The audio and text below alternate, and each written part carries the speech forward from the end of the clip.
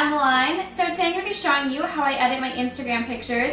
I literally get asked like the same 4 questions over and over again. So this is one of them. I thought I would finally make a video on it. I also get asked how long Connor and I have been dating, and also who is Connor, because once in a while I'll mention him in my videos. Basically, to sum it up super quick, Connor is my boyfriend, and on New Year's Eve it'll be our 6-year anniversary.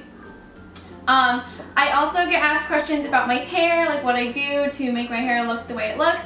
I might do a separate video on that, and I also get asked how I stay thin while I'm like baking food every single day. So if you guys want me to make videos on those questions or just do like a Q&A type of thing for those, I definitely can. Just let me know in the comments down below. But anyway, today I'm going to show you guys how to edit Instagram pictures the way that I edit it. I like to think that my pictures are kind of like natural, but like with a kind of girly twist on them. Maybe like a little vintagey pastel kind of twist. I don't like to make my pictures overly girly. I also don't like to make them overly filtered or anything like that. So I like a very natural but soft look to them.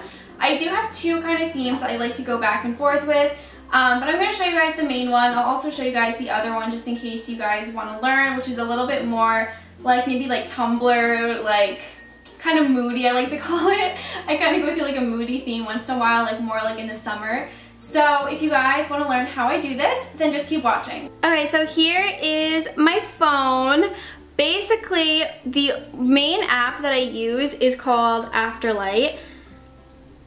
So this is what it looks like. And I'm going to show you guys that one picture that I edited that I know I was getting so many questions on specifically. So basically, this is the picture. When I take pictures, I really like to take it with a nicer camera. So normally I'll use my Canon T5i, and I use the 50mm lens for most of my pictures. As you guys can see, it has like a nice, this is like all like very like sharp, and then there's some like blurring. I think it's nice to make your pictures kind of like a little bit more fun. I also have a help button here because my lock screen broke, or my lock button broke, so I had to put that there. But anyway, I like to make some aspect of my photos blurry, so whether it's like this part's blurry, or I like to make like one object very like in the center, then the background super blurry, the 50mm lens is so great for that. Basically what I would do is, as you guys can see, this picture is really cute, but it's still not like super bright. Sometimes when you take pictures, the actual coloring isn't like the actual color. So basically what I do is I add that in, and then I go to this button right here, and then I hit the little sun, and I bring the brightness up once. I can't hit it.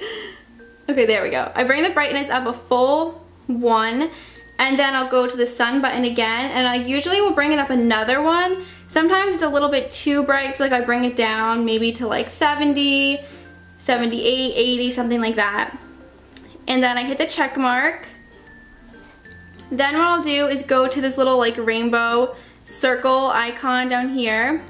I go to original filters. Oops, this thing is so annoying.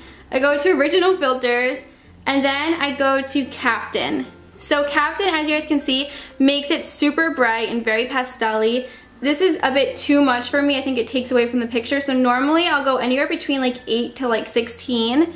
So I think about 8 is pretty good. So this is the before of the picture, and then this is the after. And as you guys can see, it doesn't have like, it's not a super huge change. It doesn't make the picture look really fake. It just really brightens up the picture and just gives it much more of like a softer, girlier look, because this is how it actually looked in person.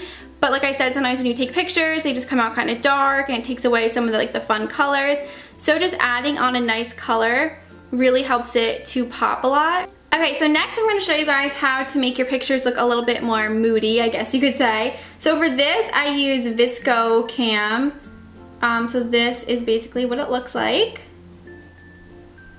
So basically what you'll do is just add in pictures into your library. So I'm going to show you guys these 2 because I feel like these 2 are kind of like good pictures to show as an example. Here is the original picture.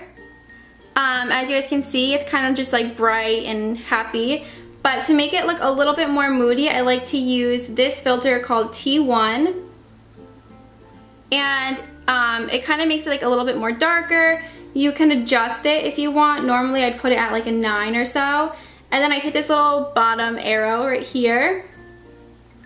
And then go to this little tool button, and then I would just scroll over to this little icon, and then I would like put the fade up a little bit more, sometimes all the way, because as you guys can see, it just makes it look very, I guess you could say Tumblr. I'm not really a Tumblr person, so I might be using the wrong term, but I think it looks kind of like Tumblr-ish, just a little bit more like moody.